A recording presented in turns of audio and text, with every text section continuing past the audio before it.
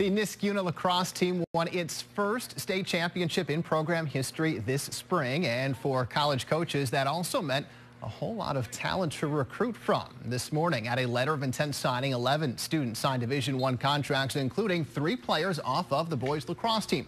Ryan Sitterly will play for Florida Southern, while 6'6" forward Aiden Byrne is headed to Stony Brook, and face-off specialist Dylan Pantalone is bound for Siena. Byrne and Pantalone both stopped by our studios this afternoon. Pantalone had offers from perennial powers Duke and Syracuse, but chose to be a Saint in part to join up with his brother Tyler, who's already on the Siena team.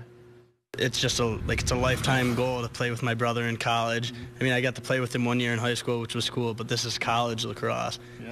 It's big time. So I mean, that was huge. It was kind of timing. You know, I had a lot of injuries in my career, so Stony Brook came at the right time, right place, and I looked at it was the right fit. I loved it.